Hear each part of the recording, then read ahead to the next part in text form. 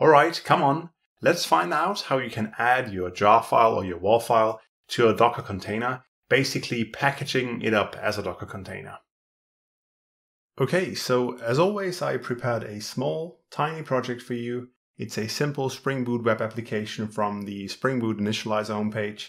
And just to show you what it does, obviously you can also clone the project and try out yourself. But here I'm just starting the application. After a second or so, it boots up on port 8080. And when I now go open up my Firefox, go to localhost 8080, you should see a simple hello world string.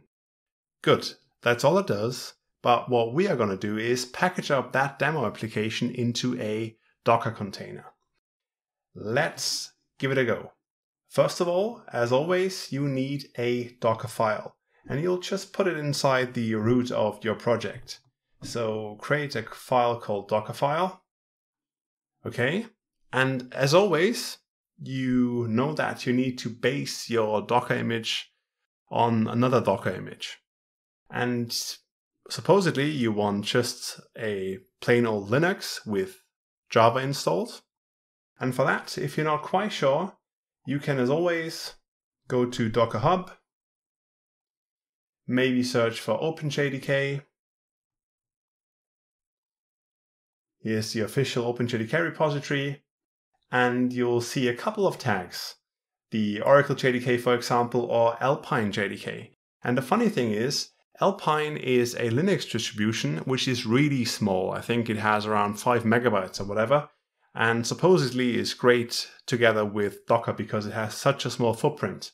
So I'll try the 12 Alpine image here. Java 12 isn't even released yet at the time of this recording, but in any case, so I'll just put OpenJDK here, 12 Alpine. And then there's a Docker command called copy. And just to have a quick look at your project, in your target folder, once you build the project, and you can actually build the project just with a Maven Clean install, a Maven Clean package rather. Wait a second till everything gets compiled. I have to download a couple of dependencies, tests are being run. Right, and now you're done. And once your target directory gets refreshed, you'll see there's a jar file. And that is your application. And you can run your application with java-jar and then just the target demo like so. That should boot up the application, just making sure that's what you want to do. And as you can see, well, it booted up, but it said there's another process listening on 8080, which is the application I just started inside IDEA. But in any case, what you want to do now is say the Docker file is based on OpenJDK 12 Alpine, and now go to the target directory and take the demo.jar file and copy it inside that Docker image. So you're going to write copy target demo, then you can use a placeholder here, .jar, and you'll copy to /demo.jar. That slash is the current work directory that Docker is in. That is usually defined in your image, like in the 12 Alpine image, or you can define it yourself. So you could say the work there is opt something, and then that slash would mean put the demo jar into opt something. Right, so you've got that file here. And then last but not least, you want to do the same thing that you just did on the command line. So you want to go call java -jar and then demo.jar. That's all you want to do. Great. Now I'll go and have a look at my terminal window with administrator rights. And now it's time to build that image. So as you learned in the last episode, called docker build, give it a tag, then Marco. I will call the image something like iRock because I like myself so much. And then you can give it a version like 1.0 snapshot. You can also do another tag, give the image multiple tags, iRock and then latest, which is a nice convention in Docker, right? And then dot for this directory. So call it, wait a second, and you'll see that the image got built. That's pretty exciting because now you can go back and just make sure that you don't have the application running because you want to run it from the Docker container in a second. Go back to the terminal window. And inside here, you want to call docker run.